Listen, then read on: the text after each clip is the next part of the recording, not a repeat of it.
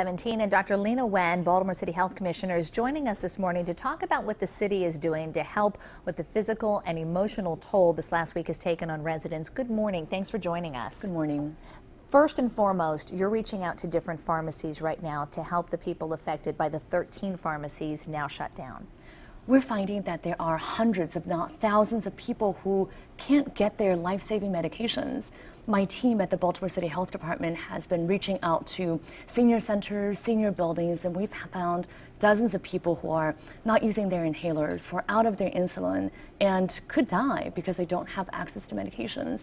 Yeah, it's a big hardship for some folks to travel. I talked to one woman whose mother lives near Mondawmin Mall, and she had to come, all the way down to the Penn and North area, Division Street, to get her medication. And many people don't understand. It doesn't seem like a far way to go, but for a lot of folks, that is a very far way to go. And people also don't know what resources are available and how to transfer their prescription from one pharmacy chain to another.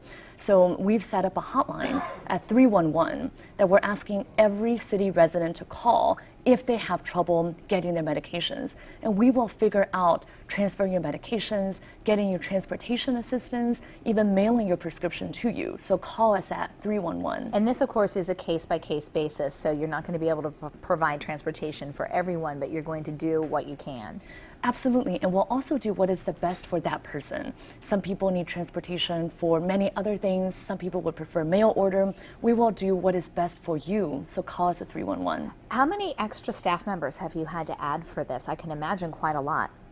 Our staff have been working around the clock, 24/7, and we're also grateful to have volunteers from many of our academic institutions around town and just many residents who want to help our most vulnerable citizens. Yeah, talk about that a little bit, because that need for volunteerism has really hit a lot of people right now. And so I know, students from Coppin State were helping serve some lunches to some senior centers. People are coming out of the woodwork. Where should people call if they would like to volunteer and help the health department get this message out? Our city has a One Baltimore website that you can sign up and donate and volunteer. And we're also looking for people not only to help with physical health, but also with mental health as well.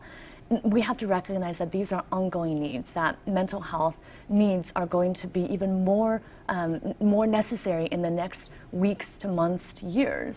And so we're looking for people also to continue to assist us with these mental health and trauma needs too. Are you going into the schools to talk with the kids and how to process all of what has happened from elementary on?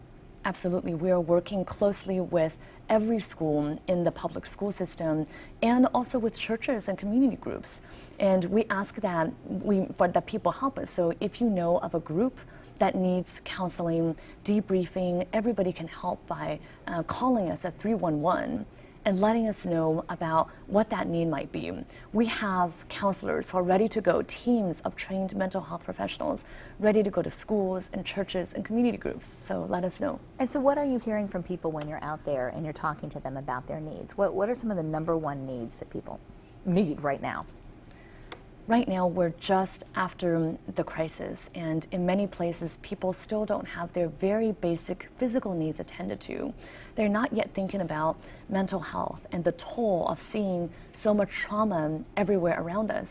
So what we're seeing now are issues related to food and transportation and medications. So yeah, only 6 days out from Monday night's rioting and still so much to try to process through all of this. Well, thank you so much, Dr. Leana Wen, for joining us this morning. That number to call again is 311, and they have teams in place ready to take your calls. Well, when we come back,